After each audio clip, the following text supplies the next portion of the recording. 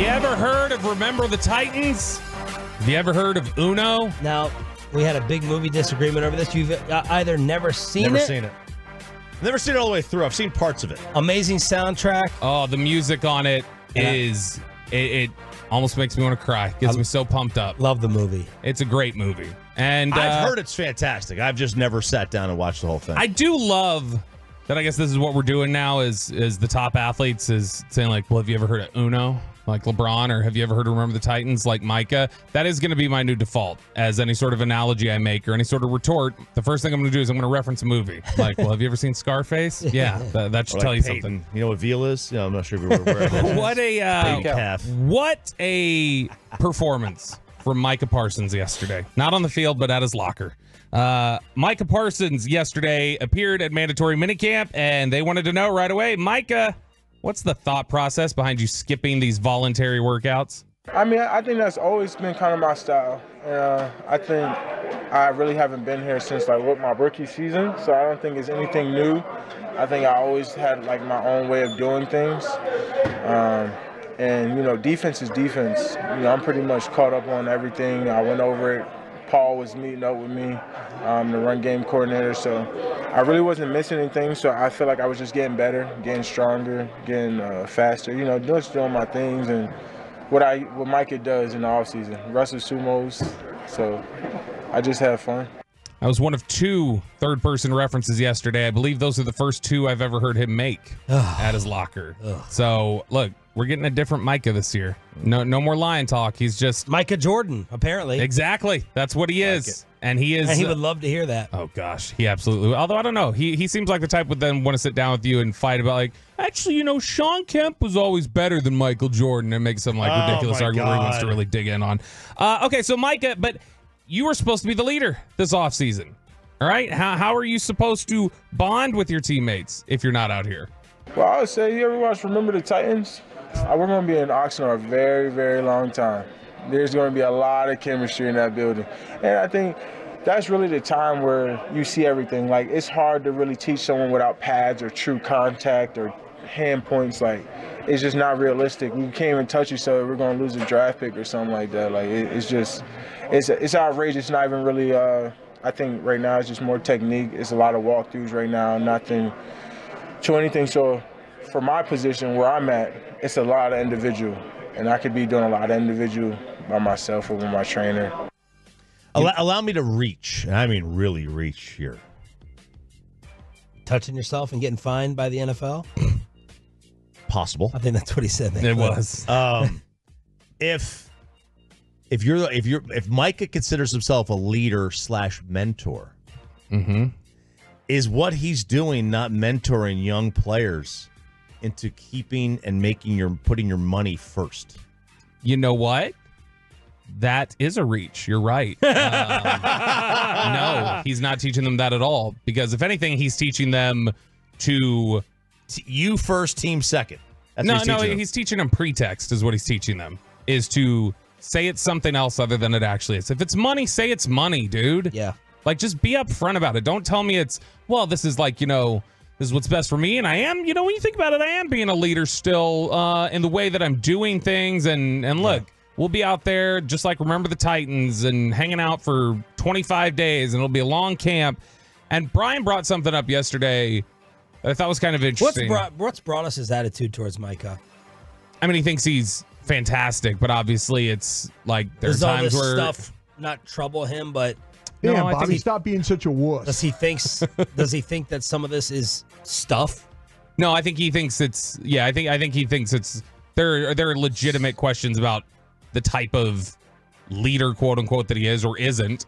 But I mean, he mentions there that Brayn had said yesterday, I think what we're learning about Micah the more he talks about things is he just doesn't like the classroom work. He likes to work in the team periods. He likes doing the stuff when the pads come on. But if it's the teaching and the instruction OTA stuff, he's like, well, what am I going to learn there? Weren't there questions about him or whispers about missed assignments last year?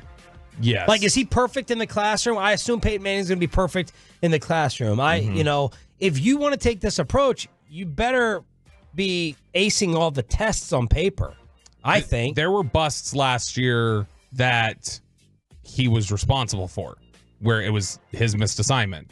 Now, you could ask, is this a missed assignment that you did not know where you were supposed to be, or did you decide you didn't want to be there and you instead wanted to do something else on the play? You wanted to rush, or you wanted to pursue the ball.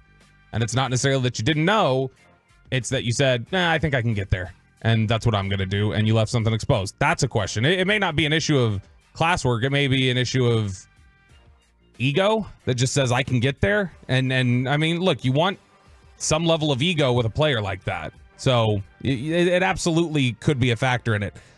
Micah Parsons, though, says team bonding goes beyond the locker room. I mean, you don't just build relationship in the locker room. I mean, me and Chauncey just went to Columbia together.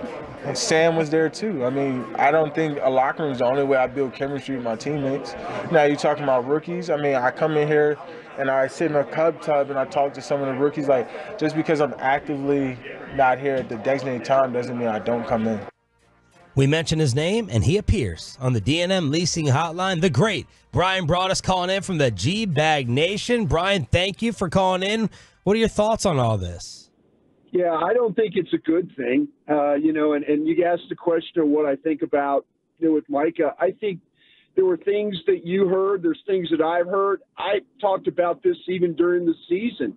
There were things. It's not Jerry and Steven talking about Micah Parsons. It's, it's people within the organization. It's teammates. It's coaches. It's, staff. There's a lot of things that are, being talked about. And, it's just not one or two people. It's several people. And, and what Bobby, mentioned, and I said this yesterday, I just don't think Micah Parsons likes the classroom aspect of football. I really don't. And if you listen to other coaches talk about Micah has a hard time staying in classrooms. Like, he'll go and meet with the running backs, or he'll go sit with the wide receivers.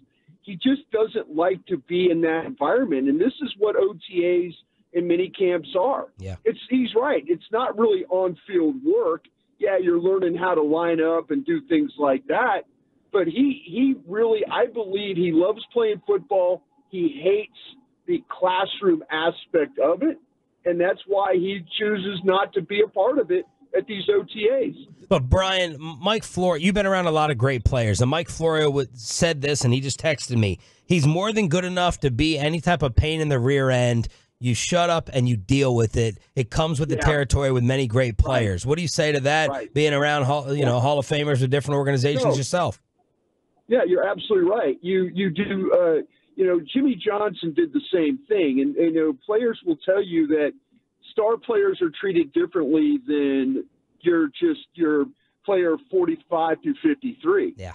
So, you have to be very, very careful of how you deal with star players, because you don't want to be the one that runs a star player off. I always wondered, who was talking to Luka Doncic? Is that a Jason Kidd thing? I mean, what got him turned around? Nico Harrison? Who got him turned around? Somebody had to step across that line to, get Luka to kind of buy into some things that they needed. And it's a very difficult thing. You do not want to be the guy or the gal that pisses off the star player, then all of a sudden you're dealing with that in your organization. Broaddus, the quarterback obviously probably has to love the classroom. Are there positions where you can get away with not wanting to do the classroom work?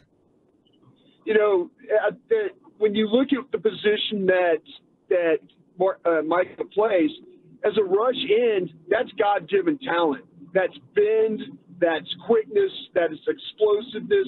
Yeah, it's all stuff you can work on. But, for him to be an off-ball linebacker, he's got to learn coverages. Mm-hmm. He's got to learn fits. He's got to learn what the secondary's doing. Those are things that Micah Parsons, as an edge rusher and one of the best edge rushers in the National Football League, that's mom and dad. Everything else on the defense, you're having to learn. So he gets away with that because of that position. But you're absolutely right. You can't be a part-time quarterback and be good in this league. You can't be a last in, first out guy. And it just shows, the dedication that quarterbacks have, to learn their craft. I think free safety is another position. You have to know what everybody in front of you is doing. That's important. But he gets away with it because he's one of the best edge rushers in the National Football League. Brayn Broaddus here on The Fan with a surprise call-in during Below the Belt. You know Mike Zimmer pretty well. I would ask Real well. Could you venture a guess as to what Mike Zimmer is thinking when he hears Micah say, "Hey, look, there's some things that he likes and some things that I like, and he's not going to compromise, and I'm not going to compromise." What do you think? What do you think Mike Zimmer's thoughts on this are?